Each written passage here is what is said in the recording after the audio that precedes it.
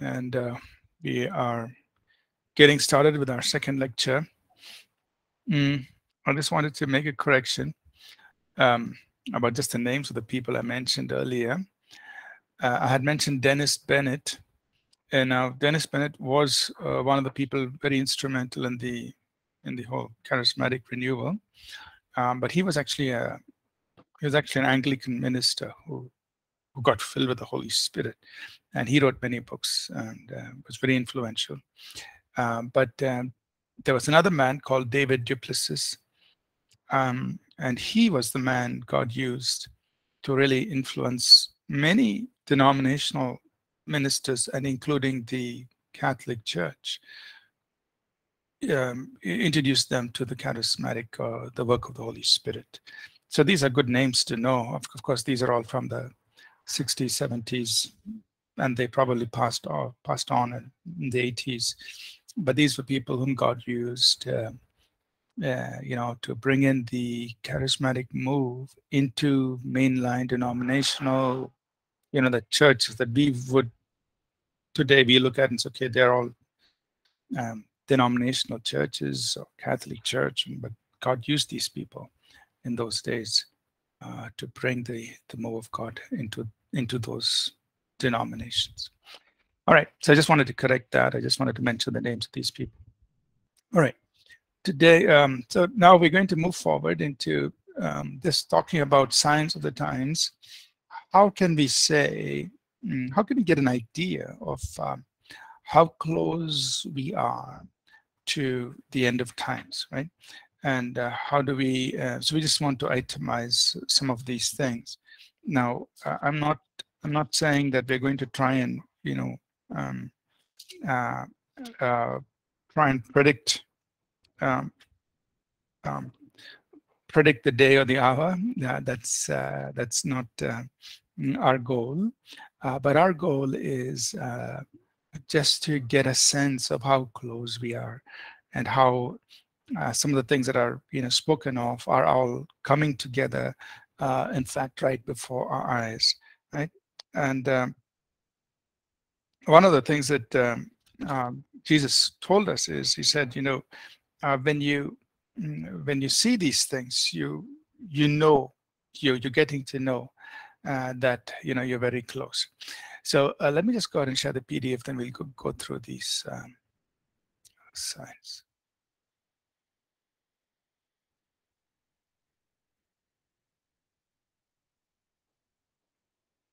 All right. So this is the PDF that's been shared also on your coursework section, so you can get a copy of it. So Matthew 24, verse 3, the Lord Jesus is sitting with his disciples. The disciples come to him. They say, tell us, when will these things be? What will be the sign of your coming and of the end of the age? So they're asking him, what will be the signs? Now, Jesus didn't rebuke them and say, how dare you ask me for signs of when I'm coming or anything. No. He proceeded in Matthew 24 to mention many things, saying, look, all these things you will see happening when it's the time for me to come and when it's the end of the age. So he actually proceeded to mention many signs, which we have, some of which we have included in this list, and then we've added more from other parts of Scripture, right? So we are just going through some of these signs. The first very important sign, especially with the end time prophecy being fulfilled, we should always start off with the fact of Israel being formed as a nation. This is a major movement towards the fulfillment of end time Bible prophecy, because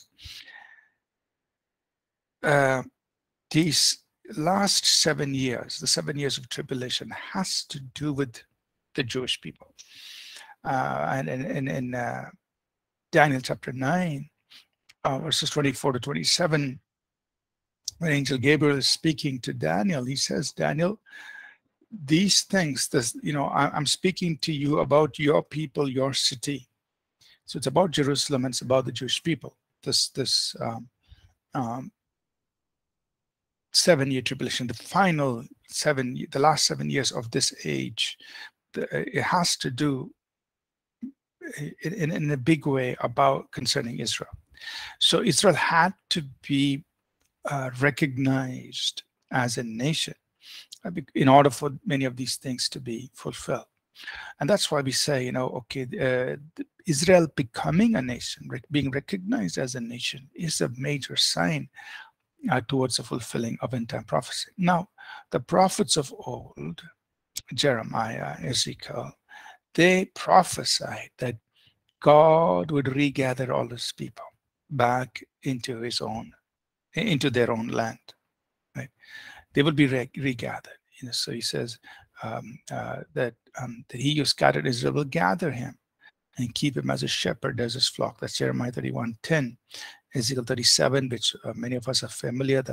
Ezekiel sees the valley of dry bones, and then God says, Ezekiel, through the prophet Ezekiel, I will gather them from every side and bring them into their own land. I will make them one nation in the land. Right? So many prophecies about Israel being regathered as a nation. Now, from the time Nebuchadnezzar came and dispersed, and they were dispersed because of that invasion, it was until 1948. We have almost 2,500 years before they could all come back as a nation. And so that's a long time, but it's a fulfillment of what the prophets had foretold, that God would bring them back to their own land and to their own place. Now, one of the things Jesus said is that one generation. So as Jesus began to, explain to his disciples in Matthew 24, he started giving these signs. He says, look, keep this in mind, that all these signs will happen in one generation. In one generation, right? So he said in Matthew 24, 32 to 34, he said, I learned the parable of the fig tree. So he's using a comparison in the natural fig tree. When the branch is ready and put forth, summer is near. So also when you see all these things, know that it is near. Right? So he's saying, so he's not against us recognizing that we are near.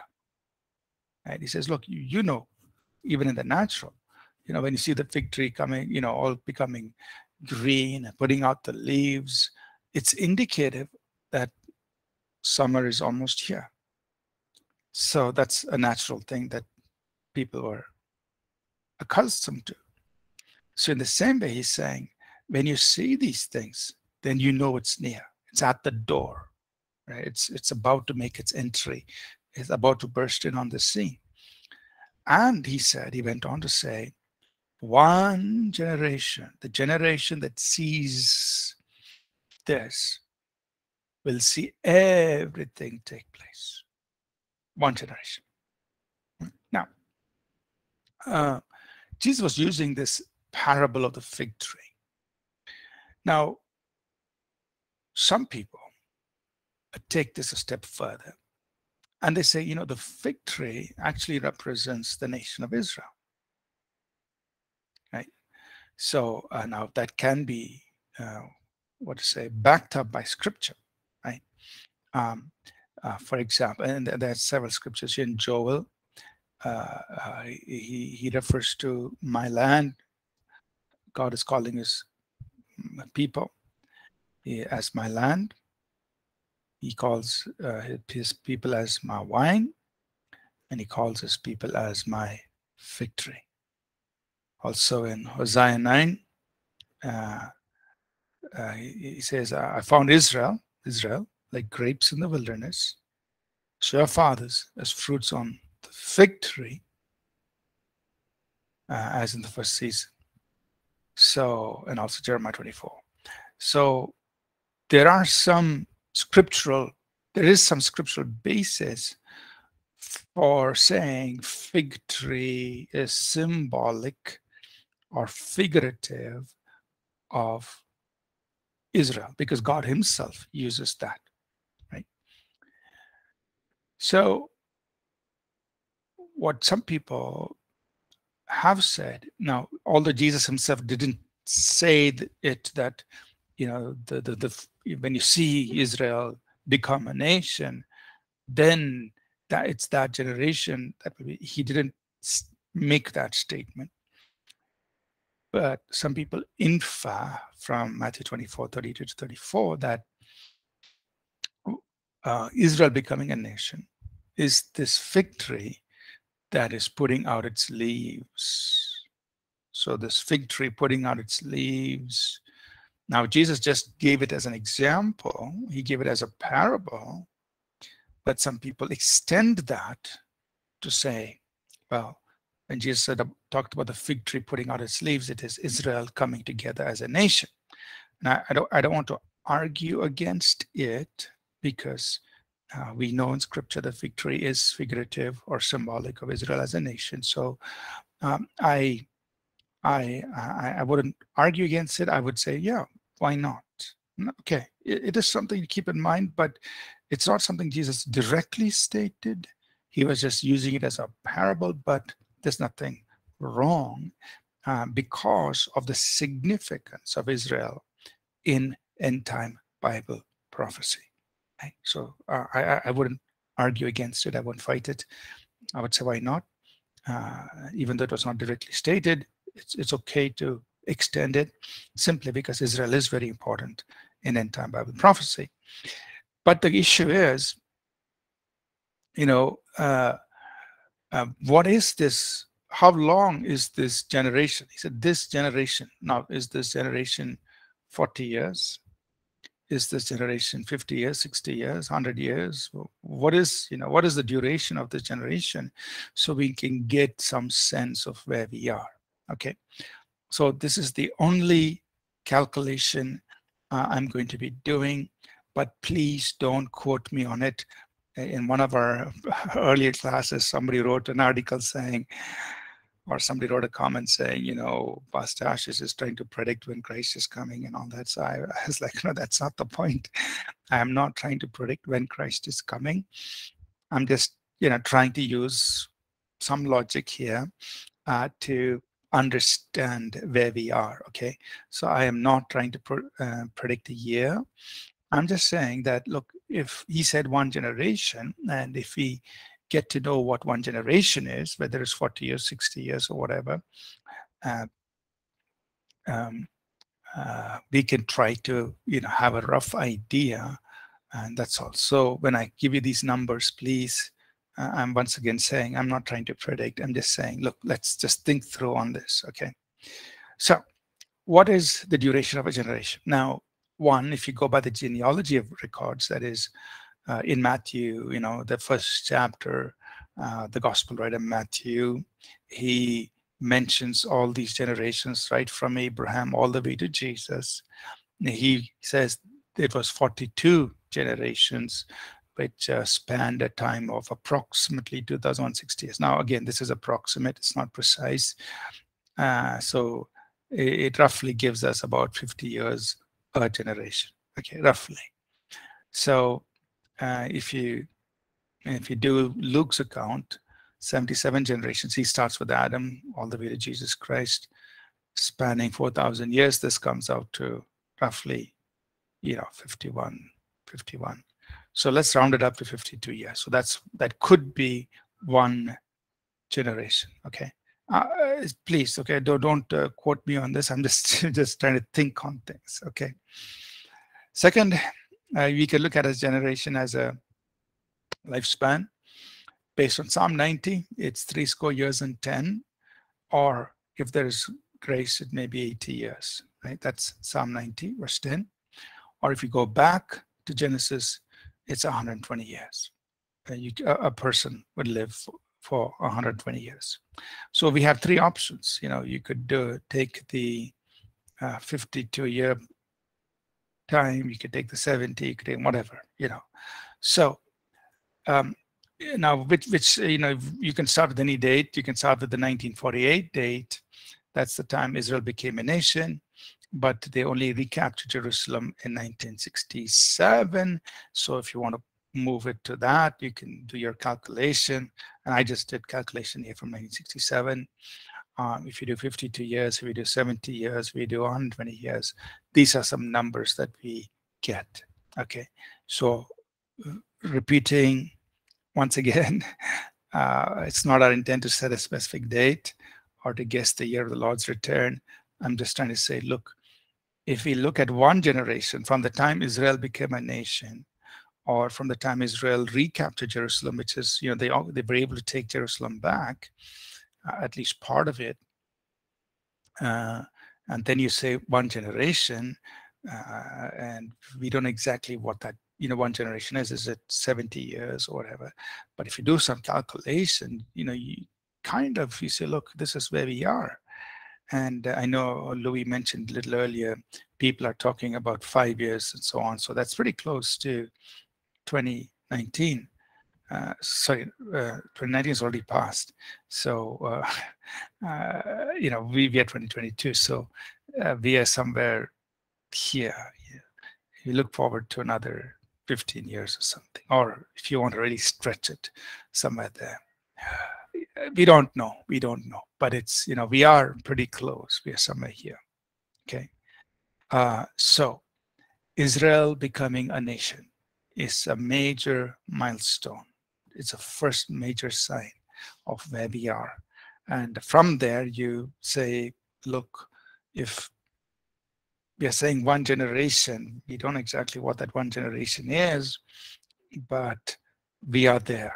We are living through that time period of one generation from Israel being a nation. Now, we are there. Now, whether it happens in our lifetime or whether it's the next, the people who come after us, whatever, but we are in that time since Israel became a nation. Okay, so is this first point clear? Any questions, any points you want to clarify before we go to the second point? Is this clear? Any questions? Okay, Sri Kumar, your question, please. Thank you, Pastor. Pastor, I just want to know, when we did this calculation, is it based on, when Jesus said this thing, he calculated based on Jewish calendar, maybe, whatever he said. So now we are predicting on a different calendar. So how can, just want to know, I understood what you are saying, but I just want to know that how can we come to a conclusion that this is the exact, or what we are calculating is right? Or if we want to calculate, do we have to calculate from the Jewish calendar perspective? That's what I want to know. Thank you. Mm-hmm. Now, if you compare the Jewish calendar with the Gregorian calendar, there's not too much difference. If I'm not mistaken, I think the Jewish calendar, and somebody could Google it, the Jewish calendar has, I think, 353 days in a year, or sometimes it goes up to 355 days in a year, whereas our Gregorian calendar is usually 365 days. So we're talking about a difference of 10 days per year, so it's not very significant, not much of, 10 for our lives, if it's 10 times 7, it makes it 70 years. But the number of years difference is not very large. And so if I'm not mistaken, right, I think that's what it is, 353 years, days in a year in the Jewish calendar. And some years it will be 355 days. So, so that's the difference. We're talking about a difference of 10 days. Thank you, Pastor. Yeah. So, okay, Christopher checked it up for us. Yeah, 353 to 355 days per year. Thank you, Christopher. Yeah, so, we're talking about a difference of 10 days, and we can still arrive at some ballpark estimate of where we are. Yeah. Good. Any other questions?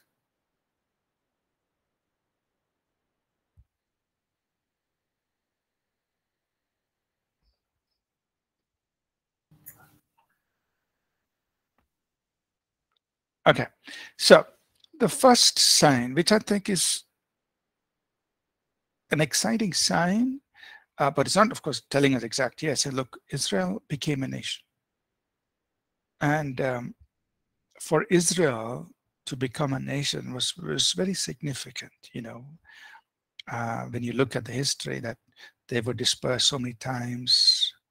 And for the people to have a desire, the Jewish people, to have a desire to regather in that small parcel of land. It's like, it's not like, oh, we're going to go and take back this huge piece of land. No, it's actually, if you look at it, it's actually a very small piece of land, from the Nile to the Euphrates up north. And it's not easy because there's Arabs are all around and so on. But for the Jewish people to have a mind to go back. Now, of course, there was a lot of problem, a lot of what to say, bitter struggles, that they faced, which in some ways forced them to go back. But for the Jewish people to regather there, and then to have a mind to say, we're going to declare ourselves as an independent nation, to have the courage to say that, because if you look at the population, they are very tiny, the Jewish population globally, compared to all the other nations. They're small population.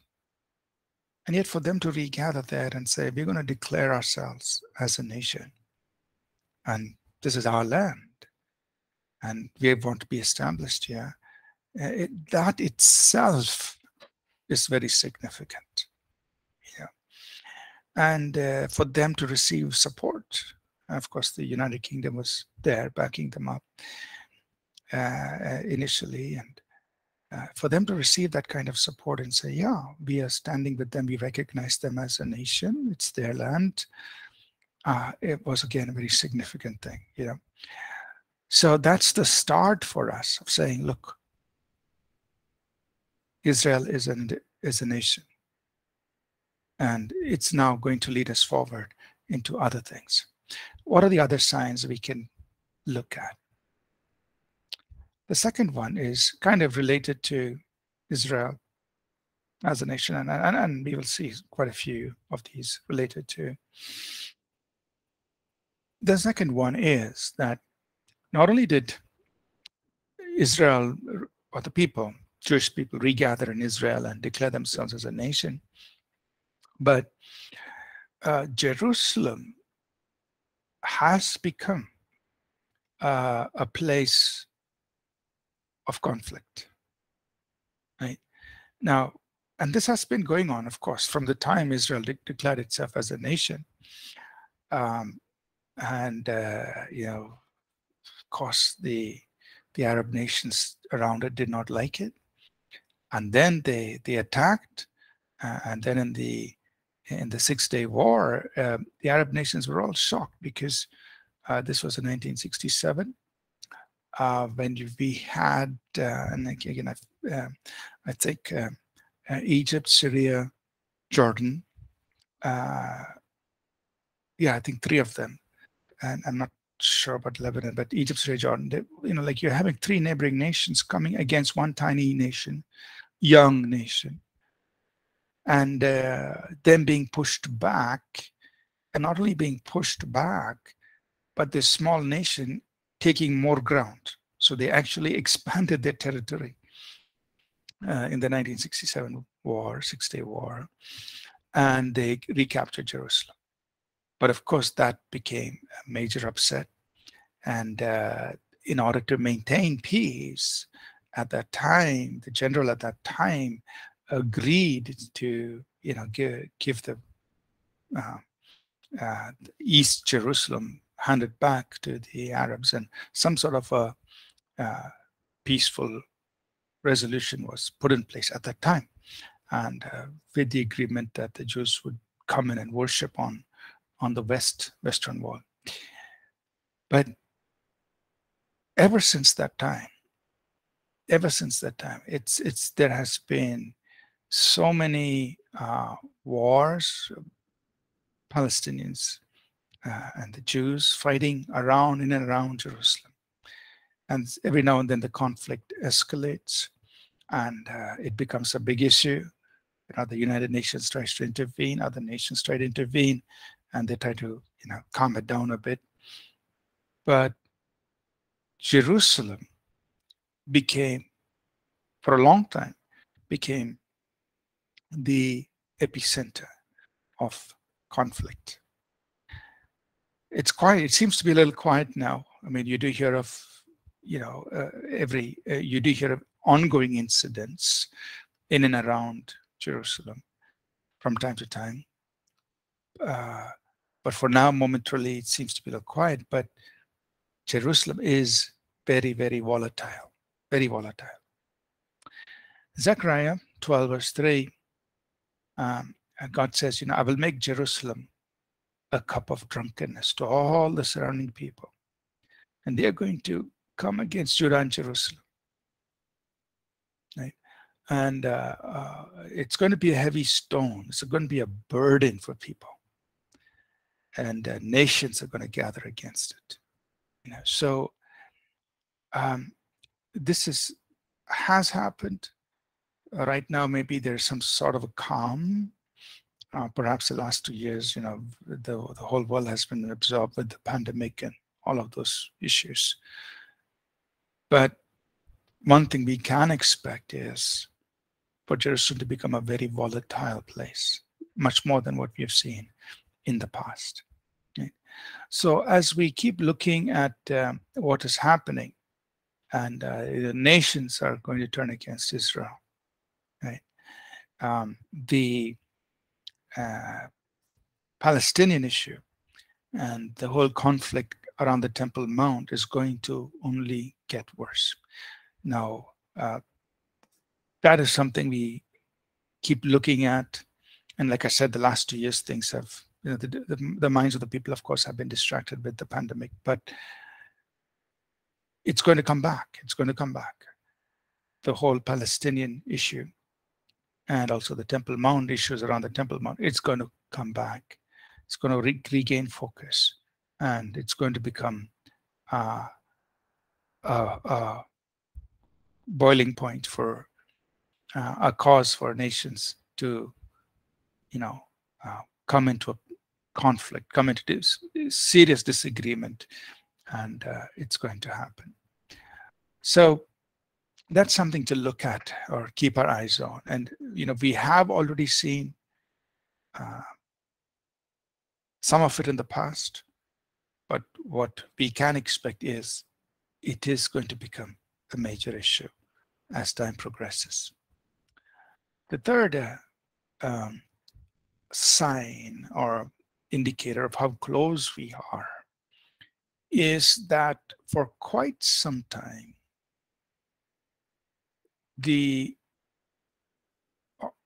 could use the word Orthodox, or you can use the word fundamental Jews or traditional Jews have taken it very seriously to rebuild the temple on the Temple Mount.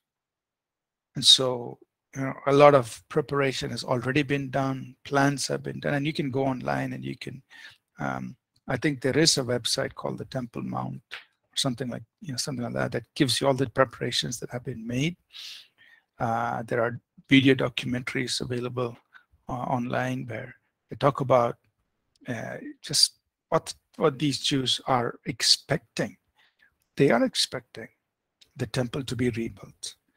They have made elaborate plans. They have identified, from their perspective, where the Solomon's temple was, where the most holy place was, where they're going to rebuild the temple and reinstitute the sacrifices. They've got everything ready, not only the vessels, the priests, the right kind of animals that are needed for the sacrifices, as was being done during Solomon's time. So all those preparations are actually done and ready now for quite some time.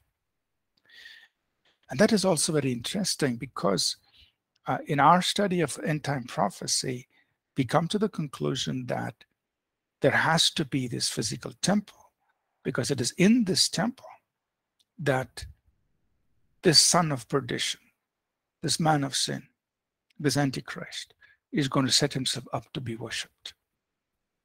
So there has to be this temple, and he's going to speak blasphemies against God, and he is going to stop the sacrifices in the middle of the 7 years. So it means that the sacrifices had to have been initiated.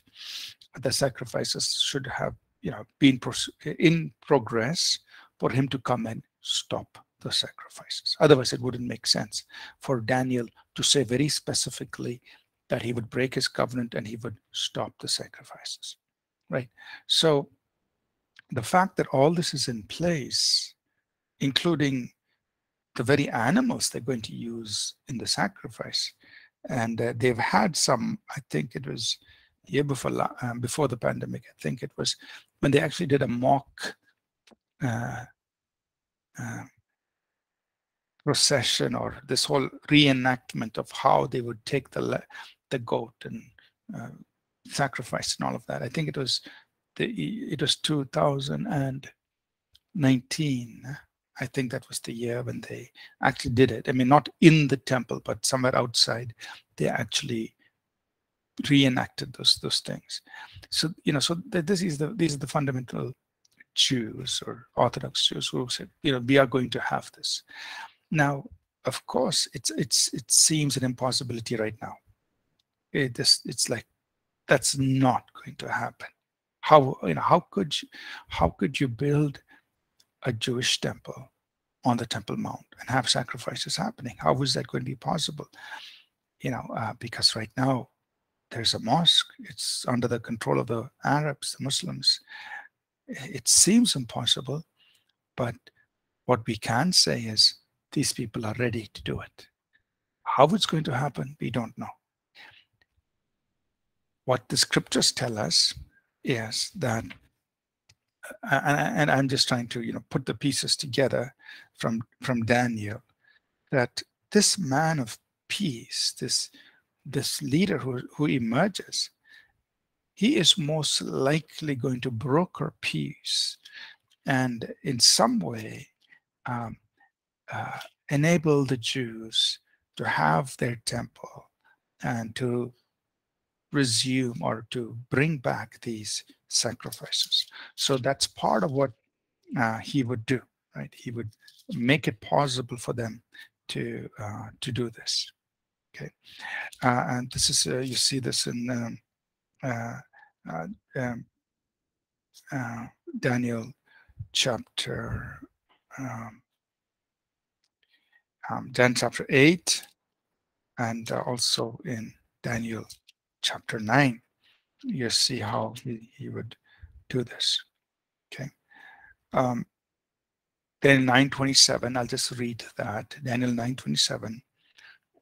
He says, then he, referring to this abomination of desolation, this man of sin, he will confirm a covenant with many for 1 week. That means he is going to establish a covenant, modern language would say a peace treaty, with many for 1 week, that is for 7 years.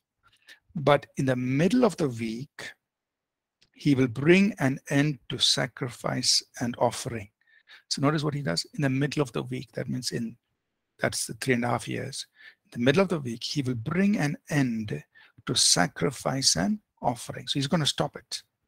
So he's established a covenant of peace, but in the middle of the week, he will bring an end to sacrifice and offering. Daniel 9:27. And on the wings of abomination shall be one who makes desolate. So that is, this man is going to move so speedily to do abominable things. And he is the one who's going to make desolate. That's why Jesus referred to him as the abomination of desolation. So this is what Daniel 9:27 records. And in Daniel chapter 8, verses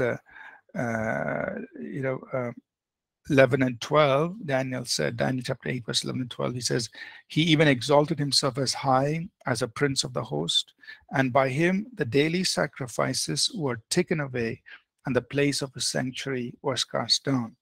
Because of transgression, an army was given over to the horn to oppose the daily sacrifices, and he cast truth down to the ground. He did all this and prospered. So it's clearly telling us here that this man, this Antichrist, is going to stop the daily sacrifices. He's going to oppose it, and he's going to desecrate the sanctuary. Right? He's going to do that. So therefore, we are saying that this sanctuary, this temple, has to be in place, and this man of sin is going to stop the sacrifices. And therefore, point 3 is very interesting, that the Jews are ready to build the temple. The Jews are ready to reinstitute the sacrifices. Let me pause here. Any questions on these 3 points so far? Israel, Jerusalem, the temple. 3 things, all connected to end-time prophecy.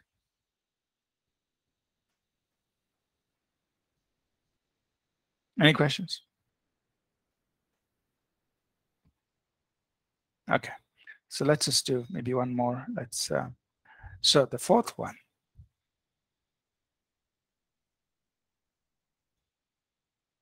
that we want to talk about is, let me see, was there a question there? Christopher, your question, please.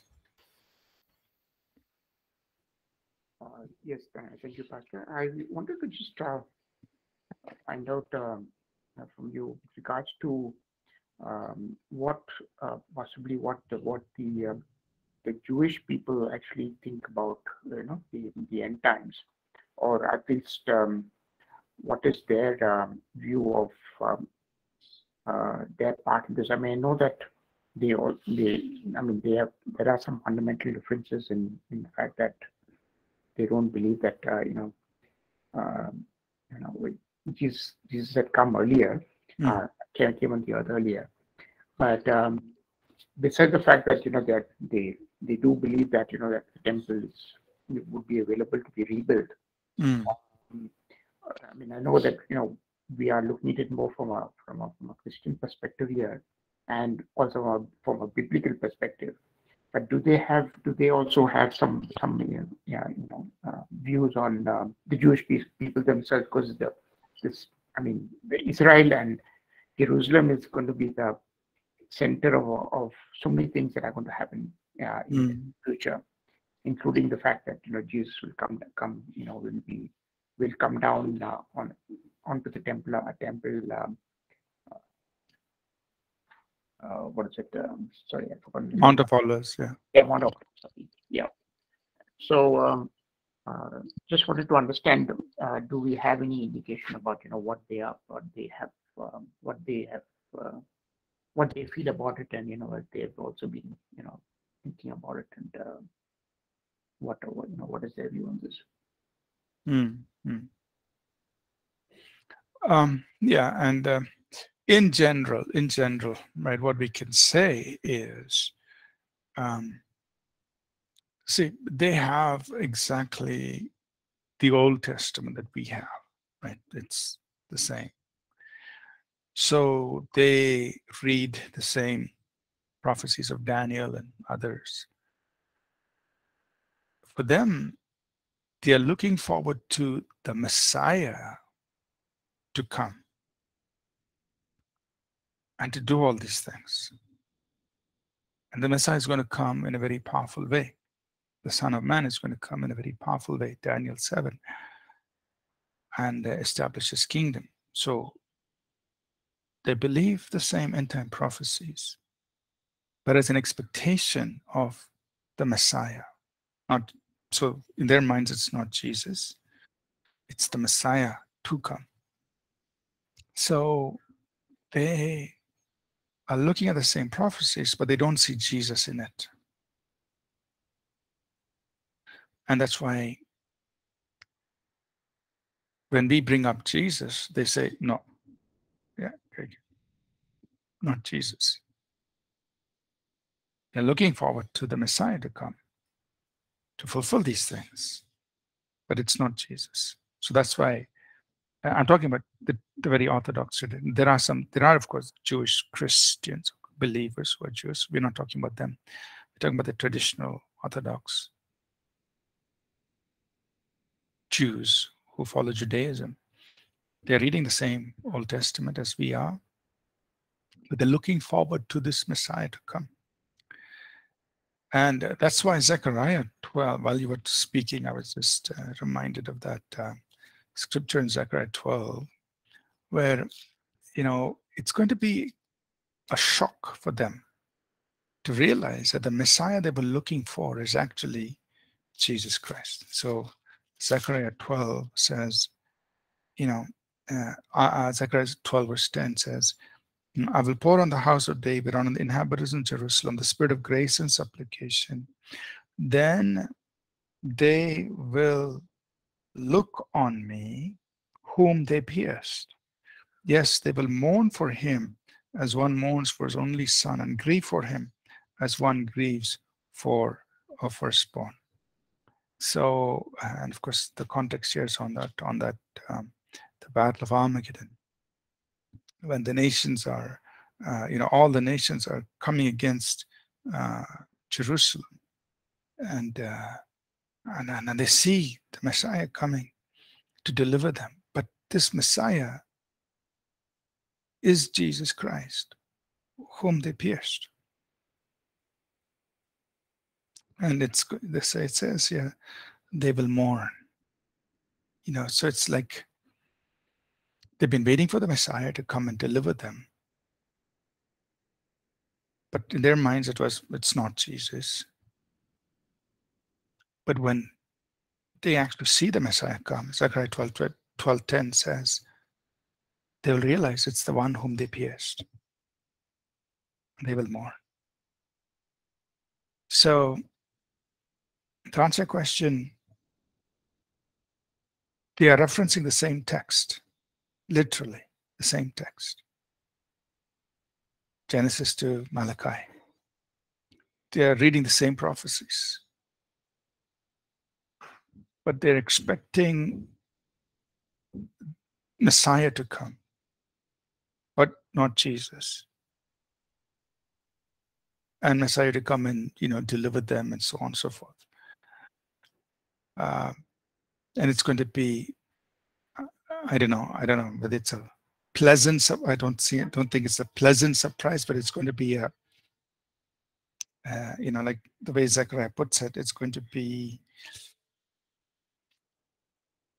a very sad thing, in the sense that they realize their mistake when the Messiah they're waiting for, and the Messiah who actually comes and delivers them, is the Jesus whom they crucified. Yeah. So do the Messianic Jews, do they they believe that Jesus, they believe in Jesus? So do they also believe in, or rather, do they also believe the whole New Testament, including the Revelation? You're talking about the Messianic Jews? Yes.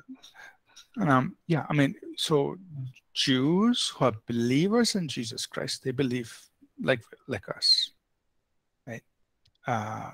So like we said, even among the Jews, there's a move of the Holy Spirit, and they've come to know Jesus Christ, and they believe just like us. So when I was living in the U.S., in the church we had Jewish believers. And they were Jews, but they believed in Jesus, and they worship just like us.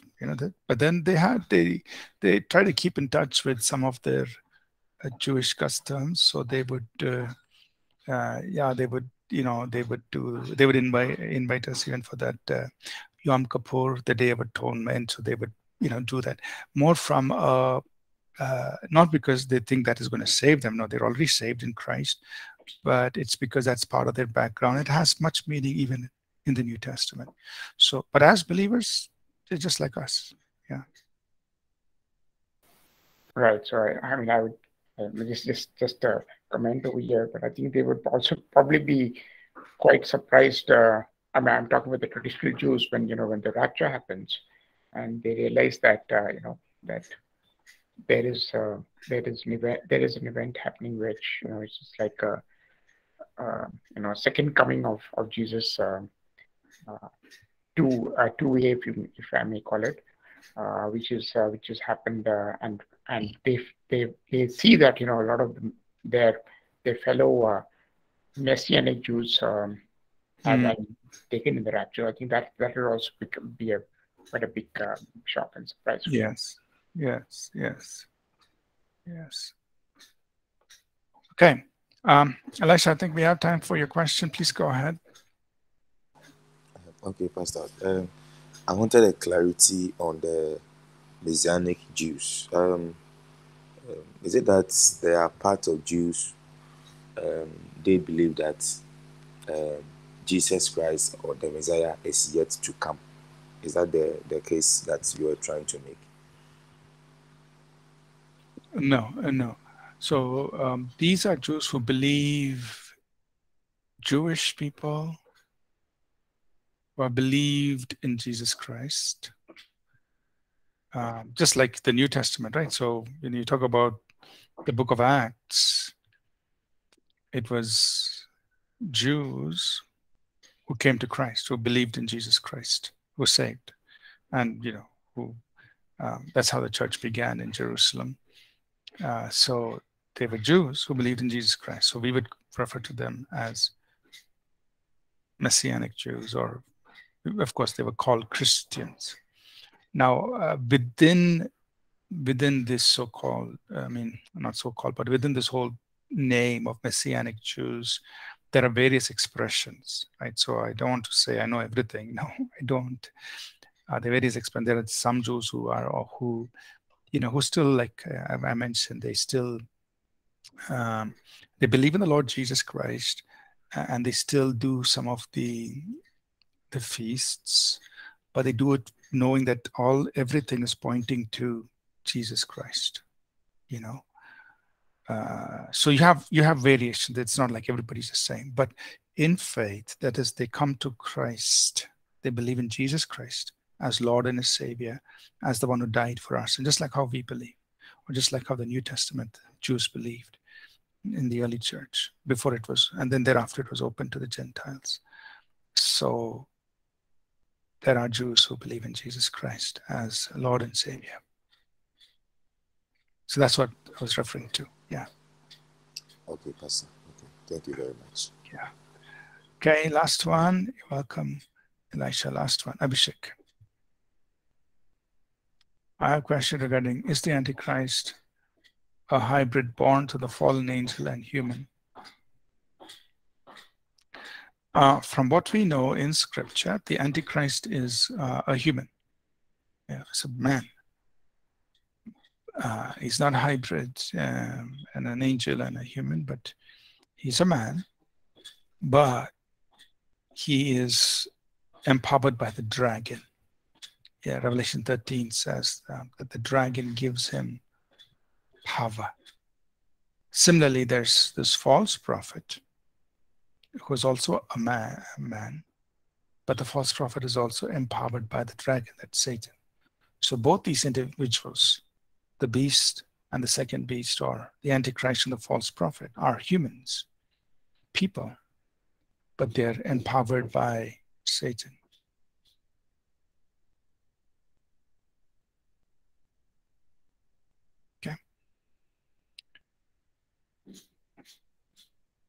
Okay. Hey. All right, so let's pause here. I hope I've been able to answer your questions. And we're going to continue this next week. We will just go through the signs, various signs, and we will look at them. It's quite interesting. And also try to look at, connect them with some of the developments we're seeing. I mean, one of the signs we'll talk about is just the relationship between nations. You look at relationship with Russia and China, Russia, Turkey, Russia and Iran, and what's happening around Israel.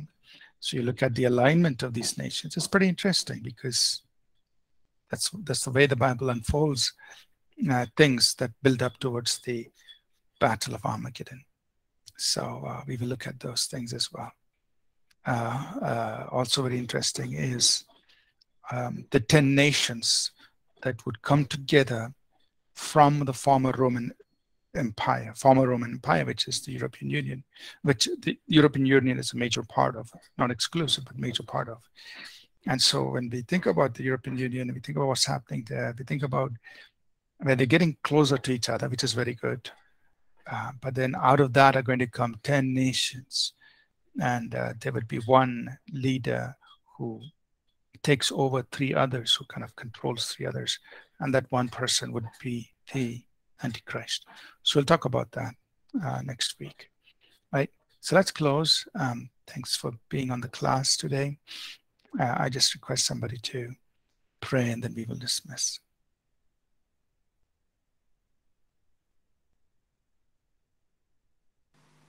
Pastor, can I pray? Please go ahead, Elisha. Our most gracious and everlasting Father, we bless your holy name this moment for the gift of life, and we thank you for the opportunity to be seated at your feet and to be taught these lessons about the end times. Father, we pray in the name of Jesus that as we keep studying these things, may we not only be interested in the events, in the signs, and in the seemingly interesting narratives, but also, Lord, help us to prepare ourselves. Help us, Lord, as we keep waiting on you. Help us to sanctify ourselves. As Apostle Paul says that those who have this hope sanctify themselves. We also continue to sanctify ourselves as we await your appearance, O God, that we will not be taken out by surprise, but when we appear in the heavens, we will see you and we will be like you. We thank you for this moment. We thank you for the life of Pastor Ashes. Continue to preserve him and preserve us also, that we will continue to share this platform. In Jesus' mighty name we pray with thanksgiving. Amen. Amen. Amen. Thank you, Pastor. Thank you, everyone. Thank you so much for being on the class today. Thank you, Pastor. Enjoy the rest of your afternoon, rest of your day. I'll see you all tomorrow. God bless. Bye now. Thank you, Pastor. Amen. Thank you. Thank you. Thank you.